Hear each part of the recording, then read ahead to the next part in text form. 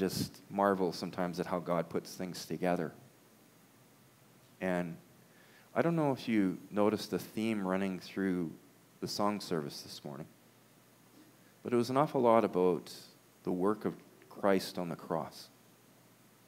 And, you know, Morgan and I never sat down together before this day and talked about themes. But the Spirit of the Lord knew what I had prepared and put the same theme on Morgan's heart this morning. It never ceases to amaze me how that happens. You see, God is so faithful, and He loves us so much. And He desires us to understand what His Word says, so that our hearts would be turned to Him, so that we draw close to Him. You know, we come to church for a variety of reasons, and, you know, I know a lot of you come here today, and maybe you've had a hard week, maybe you've had a lot of needs. But when we come here to bless the Lord. We come here to praise the Lord. We come here for the Lord. And in the meantime, God knows our hearts, and He knows our needs, and He knows everything about us. He knows our days. And He touches us by His Spirit. He touches us. You know, being a Christian isn't just rote tradition. It's all about relationship with our Heavenly Father. So, this morning, we're going to start into Ephesians chapter 2, and I'm going to be reading from verses 11 to 13. If you'd follow along with me. Therefore, remember that formerly you who are Gentiles by birth and called uncircumcised by those who call themselves the circumcision, which is done in the body by human hands. Remember at that time you were separate from Christ, excluded from citizenship in Israel, and foreigners to the covenants of promise, without hope and without God in the world. But now in Christ Jesus, you who were once far away have been brought near by the blood of Christ. So when I read this passage, for many of us who've been brought up in the church on Christian principles and a basic understanding of theology, we understand some of the wording that I just read there in those verses, and the principles the Apostle Paul uses. We understand what those are talking about. But for many non-Jews, or people that the Bible refers to as Gentile, us, who are new in the faith or young in the faith, or maybe who are seeking to understand what Christianity is really all about, and that's why maybe you're here this morning. The meanings of these words that I just read to you in Ephesians 2, 11 to 13, they might sound unfamiliar, maybe a little bit strange, a little bit confusing. Well, if you're unfamiliar with the culture that was present in the 1st century A.D., in the area around Palestine, at the time when this letter was written, mention of circumcision and other covenant promises in the Bible, as well as mention of the blood of Christ, well, it can bring certain word pictures that may not be the same as what the author here originally intended. And there's a major cultural gap between us here in the 21st century and the world of the 1st century church. And it can make understanding why God made covenants with Israel very difficult. Well, I want to ask you this question. Now, there's talk in this passage about circumcision. Now, why is there so much ink in the Bible spent on the subject of circumcision? Well, when the Bible mentions this ceremony of circumcision, in the modern day, many people's minds turn to hospitals, right? Turn to hospitals, or current debates on whether circumcision is child abuse or not, things like that. But in the context with the teachings of Scripture here. Circumcision was a significant covenant that was made between the Israelites and God and the children of Abraham and God.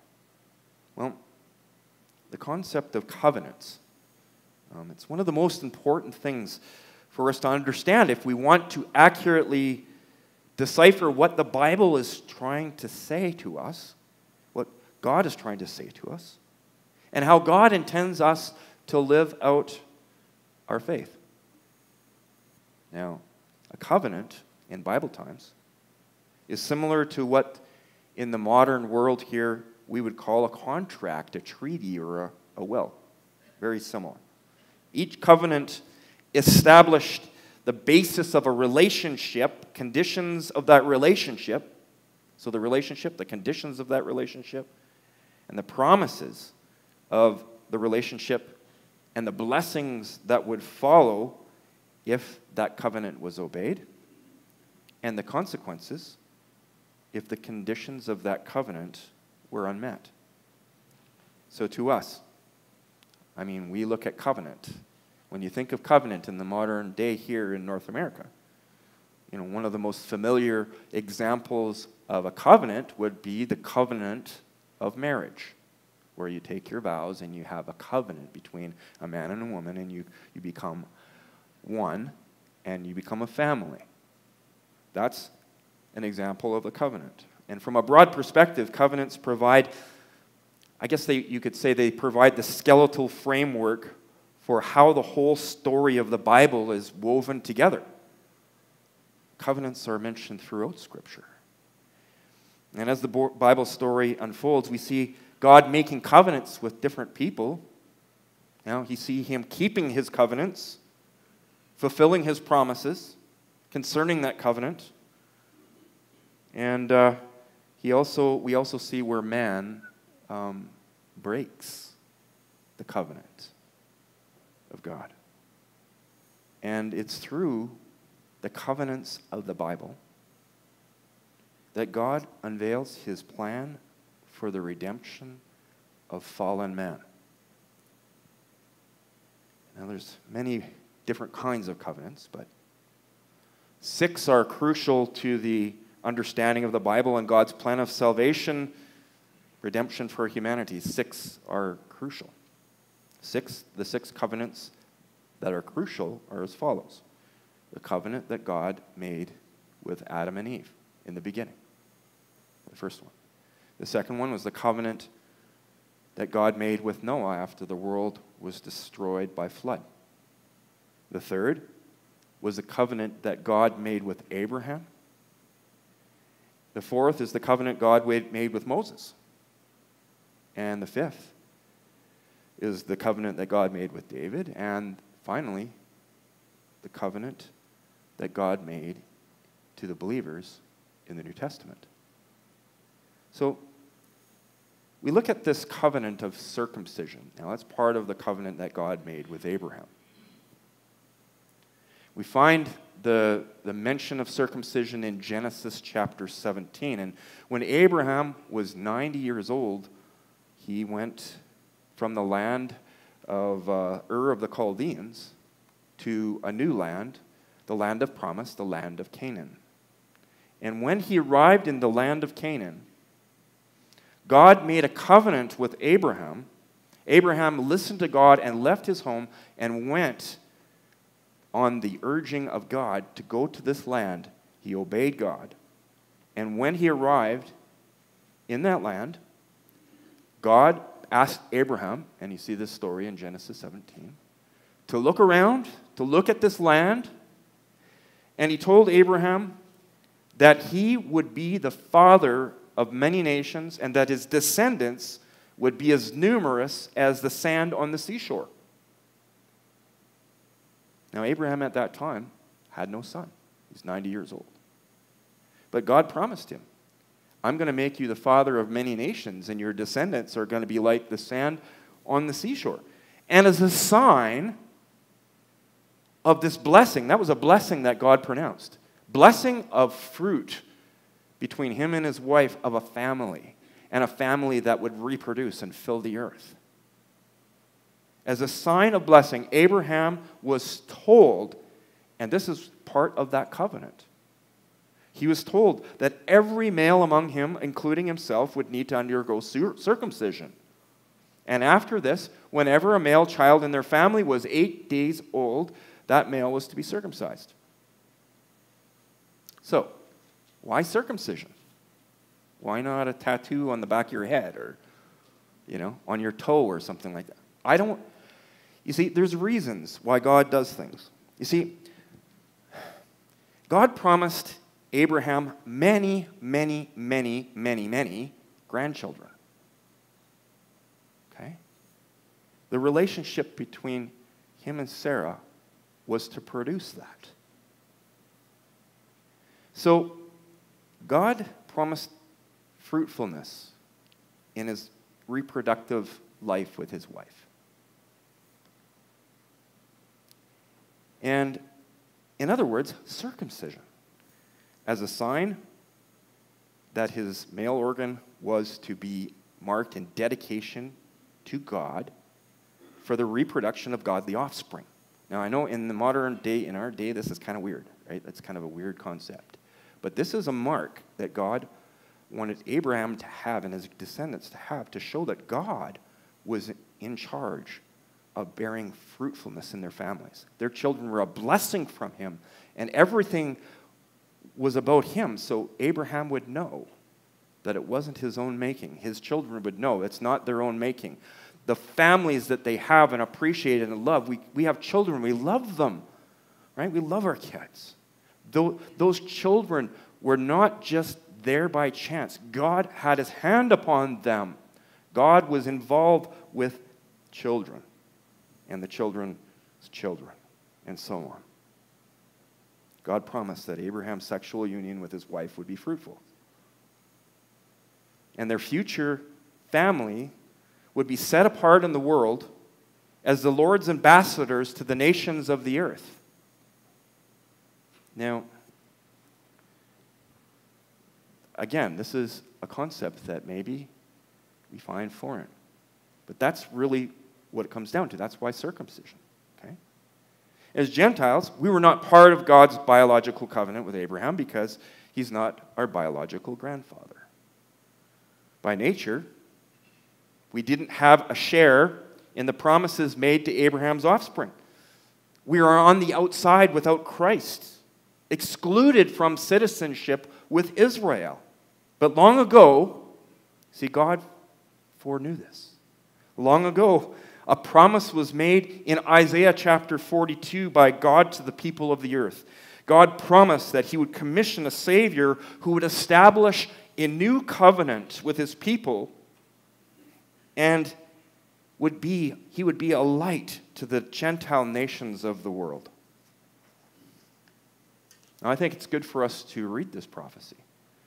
It applies to the point that Paul is trying to make here in Ephesians chapter 2 in our text concerning the work that Jesus did in making a way for Gentile peoples to be brought into relationship with him.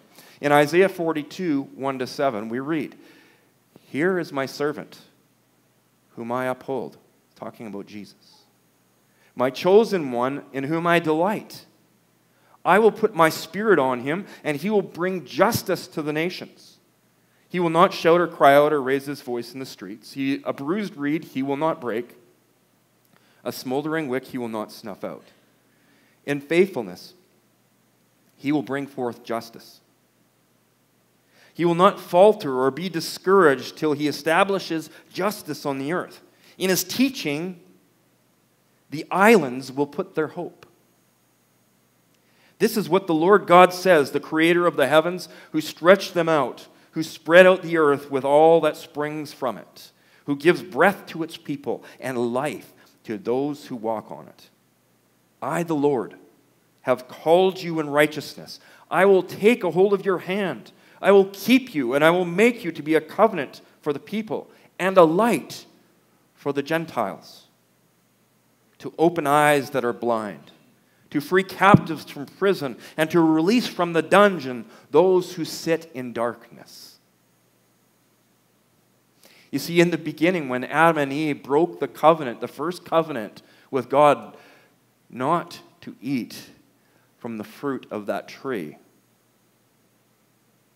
when they broke that covenant to be obedient, okay, sin came into the world, into Adam and Eve and all the family of people past that point. And God decreed to Adam and Eve in that covenant that if you eat from the tree, you will surely die. So the penalty of disobedience to God and sin is death. And death was brought through the broken covenant of Adam. And because all the people past Adam sinned, the whole population of the world has been living under a death penalty. The Lord decreed in Leviticus chapter 17:11, "For the life of a creature is in the blood. I have given it to you to make atonement for yourselves on the altar. It is the blood that makes atonement for one's life." In the Old Testament, the shedding of blood in sacrifices has a special significance. The sprinkled blood is a covering for sin, and the life of an animal in the Old Testament was poured out unto death as a substitute for the people to cover over sin. The animal's life was given on behalf of the life of the people, and judgment was carried out, transferring the sin of the people onto the animal sacrifice. And we have a whole bunch of ceremonies that were written in the law of Moses that the Israelites followed. And God also decreed that because of his great love for humanity, that he wasn't just going to leave everyone with that system. He would run an intervention by fulfilling the prophecy that I just read to you in Isaiah chapter 42, by saving his people with this new covenant that he would bring, and also that he would reach out to the Gentiles of the world and rescue them from sin's penalty of darkness and death. So the prophecy of Isaiah came to pass when Jesus, God the Son, was sent by God the Father into the world as a child born of a virgin. He was without sin. And he would be the reconciler of humanity, and yet he was able to reconcile with humanity, yet maintain his position as God. The Lord Jesus, he came to open eyes that were blinded by the darkness, to set people free from their captivity to evil. And Jesus came to fulfill the law of Moses and all of its ceremonies, and to bring hope and salvation to the Gentiles.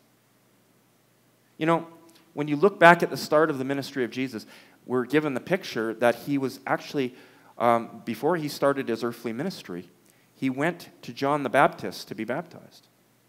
And as he was going down to see John, in John chapter 1:29, we're told in what's written, the next day John saw Jesus coming toward him, and he said, "Look, the Lamb of God who takes away the sin of the world." See, Jesus was God's sacrificial lamb. The blood of Jesus was shed to remove the wrath of God from the believing sinner.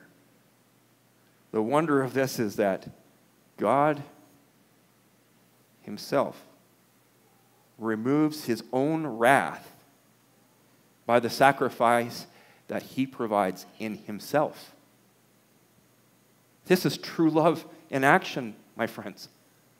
This is the basis for John 3:16 and 17. God himself paid the price for the sin that we made. For God so loved the world that he gave his one and only Son, that whoever believes in him should not perish, but have eternal life. For God did not send his Son into the world to condemn the world, but to save the world through him. There's salvation in God. God is merciful, not willing that any should perish, but that all should come to repentance. So he brought his Savior. He brought Jesus into the world. He came and clothed himself in flesh and became a human being so that he could die. Now, many people suggest there are different ways to come near to God. Some think by keeping God's law, living a good life, by not harming anyone else, that you can come close to God. But the Scriptures teach us that there is no way to come to God, no way to be brought near to Him outside of the blood of Jesus Christ. The life of the sinner is under death sentence until Christ, by the shedding of His blood and an application of that on the heart of a believer, releases and cleanses sin from that person. There's no other way. It's not about good systems of living. Yes, there's good systems of living, and it is about that, but that's not where it starts. That's a spin-off.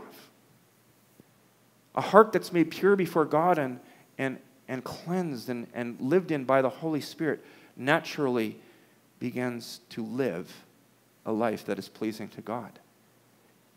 Some people say, well, I can make my way. I'm good. I don't do things like the other guy does. There is no forgiveness for sin without the shedding of blood. Who can say that they have not sinned, that are not a sinner? There's nobody. No one can say, I'm not a sinner. All have sinned and fall short of the glory of God. Not a sinner deserves to be in the presence of God because we're sinners.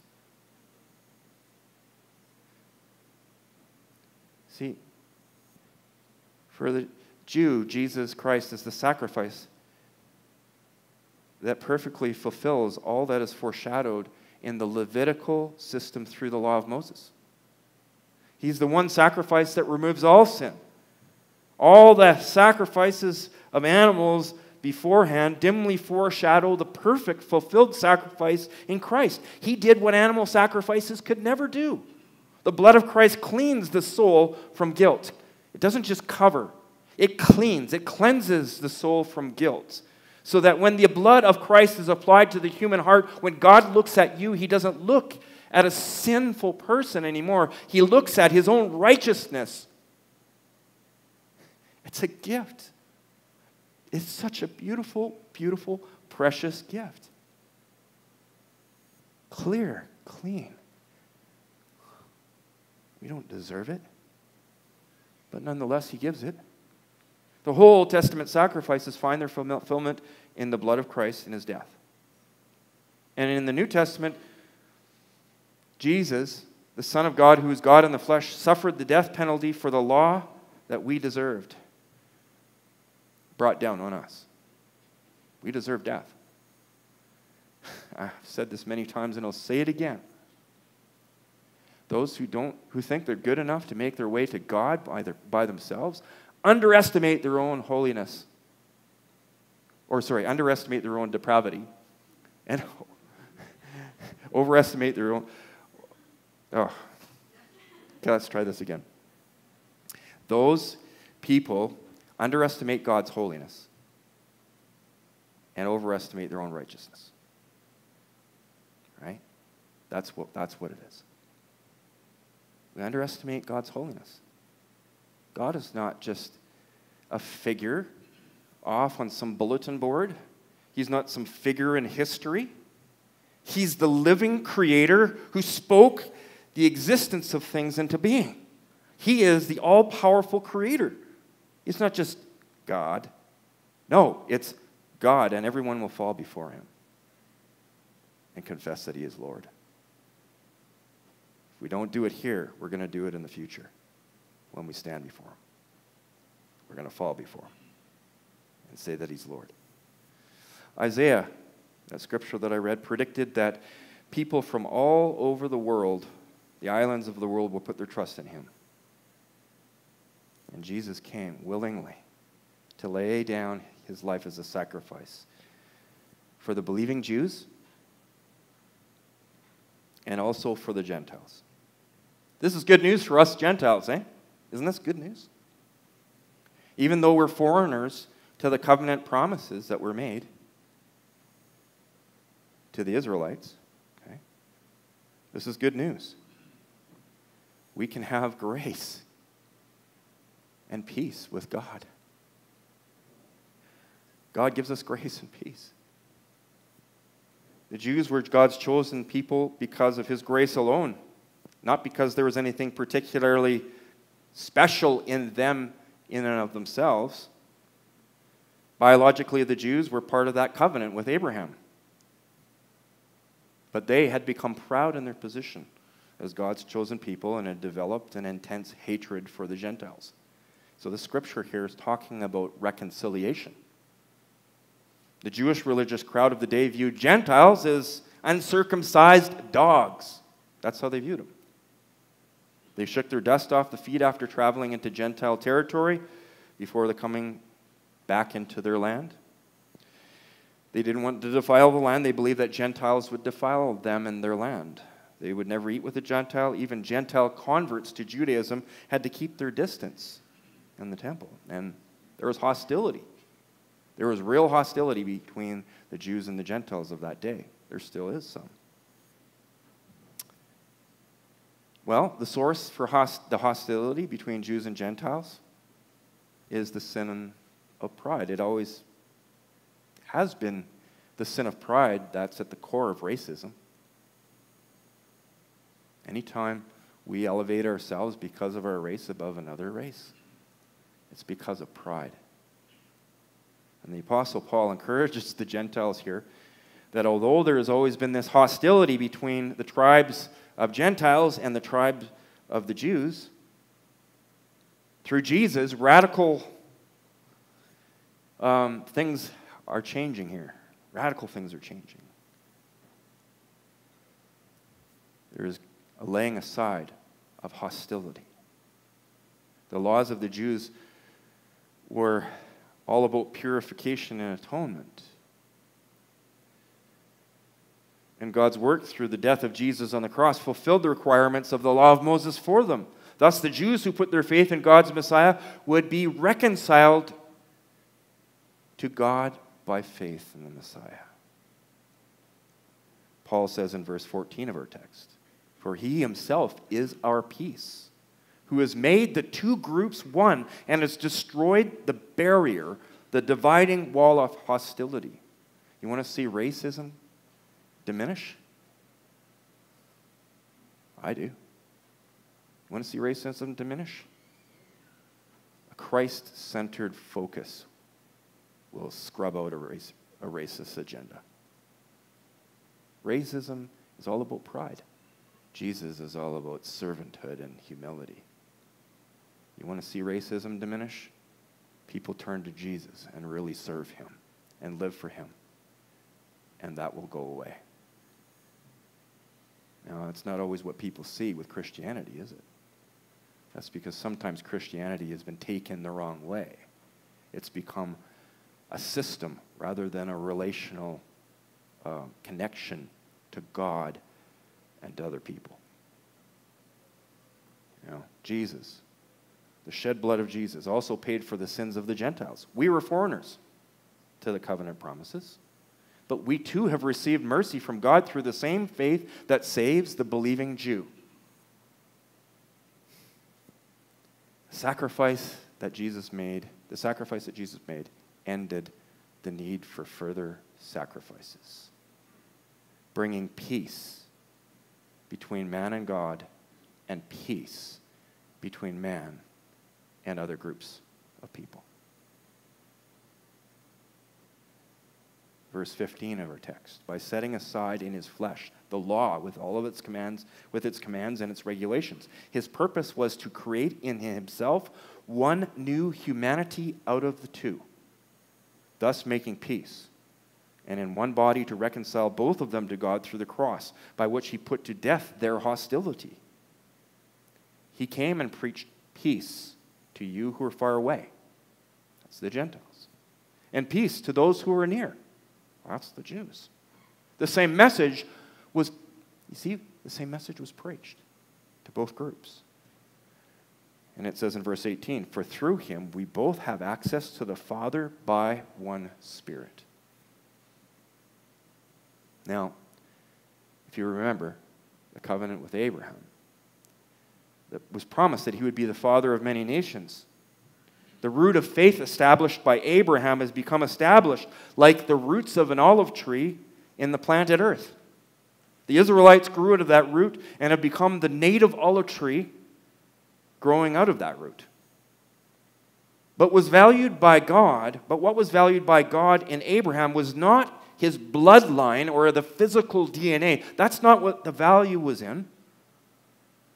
But the value was in the substance of faith that Abraham had. That was the value. It was written in Genesis 15:6 that Abram says, "Believe the Lord." This is before he was given the name Abraham. Abram believed the Lord, and he credited it to him as righteousness. So are you following what I'm trying to get at here? Abraham became the patriarch of faith for all who believed in the one true and living God. Israel is at the center of God's plan for redemption of mankind. God planned that Israel would come from Abraham biologically, and Israel was chosen to be the seed through which God would bring his Savior into the world. He is the one to whom all the Jewish law and prophets point. The seed to follow Abraham, the fulfillment of the promise, was in the Messiah, in Jesus Christ. Now, it's like an olive tree, right? They're part of that. They marked themselves with circumcision to remind themselves that they had a covenant with God and that they were his children. That was passed on from generation to generation. It was an outward sign of an inward reality of this covenant. But God desires more than a physical mark on people. He desires not just a physical mark, but a mark on the heart. A circumcision of the heart, you might say, where everything that we do, our families, our blessings that come from our families, that all comes from God, and a recognition of the heart bowing to the authority of the living God. That is what God desires. In another passage of Scripture written by Paul to the Galatians, Paul writes, "Understand then that those who have faith are children of Abraham. Scripture foresaw that God would justify the Gentiles by faith and announced the gospel in advance to Abraham. All nations will be blessed through you, so those who rely on faith are blessed along with Abraham, the man of faith." See, by faith, God no longer makes a distinction between Jews and Gentiles. Yes, there are covenant promises to the Jewish nation alone. I don't believe this replacement theology that's going around. Okay? The Gentiles have been included, the believing Gentiles have been included into the tree of Israel, taking its nourishment from the root of Abraham. We're grafted in.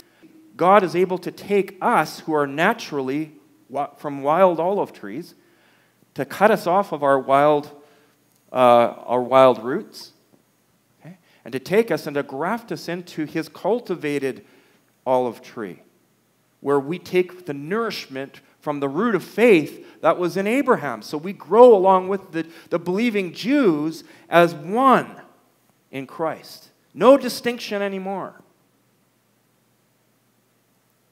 The Messiah did this.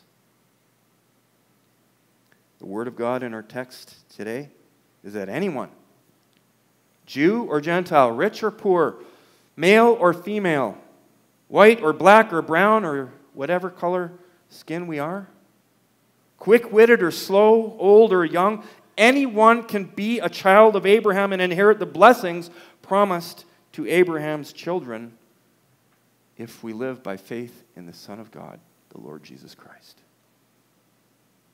Paul explains proclaims this to the Gentiles. And I'll be closing in a few minutes here.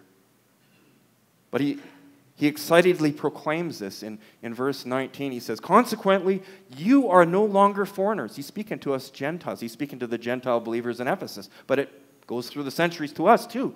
Consequently, you are no longer foreigners and strangers, but fellow citizens with God's people and also members of his household, built on the foundation of the apostles and the prophets, with Christ Jesus himself as the chief cornerstone. In him the whole building is joined together and rises to become a holy temple in the Lord. And in him you two are being built together to become a dwelling in which God lives by his Spirit. What a powerful picture of the family of God. A building comprised of interlocking believers, just like stones are interlocked, building a stone building. The foundation is sure. Why? Because the cornerstone was set true. The direction was placed true and level and sturdy. And the foundation stones that were laid in the apostles and the prophet, which rest against the cornerstone, which is Christ, they find their bearings, and they make this building that is sturdy and strong. And all the believers in Jesus after that are like stones stacked upon the foundation of the apostles and the prophets, resting upon Christ as that chief cornerstone by which the whole building rises to become a place where God dwells. This is amazing. We don't see God in a cathedral or in this building. The presence of God is in and among his people. We are the body of Christ. We are the building that is the church. One new man in Christ with a new covenant in his blood. The blood of Jesus is the cleansing solution. And that's what brought us near to God when we believed. Amen. So we're a house of faith. A place where God dwells in his Holy Spirit, individually and corporately connected as we serve one another and serve God. Amen. Would you bow in prayer with me?